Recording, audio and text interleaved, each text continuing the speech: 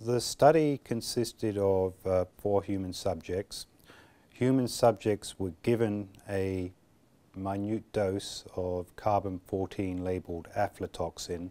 The amount of the dose corresponded to a fraction of that found typically in a peanut butter sandwich, and both blood and urine samples were taken at several time points post-dose.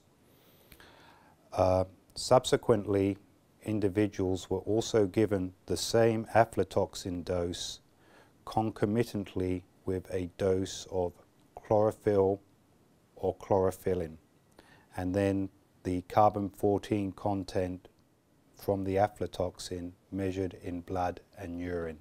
Again, each dosing was done in triplicate for each of the individuals in the study, and you were able to observe lower carbon-14 contents in urine and blood from the dose regimes where you had the chlorophyll or chlorophyllin given concomitantly with the aflatoxin.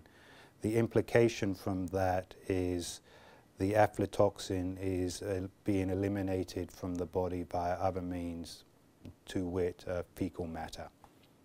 So the lower values in urine and blood imply lower bioavailability.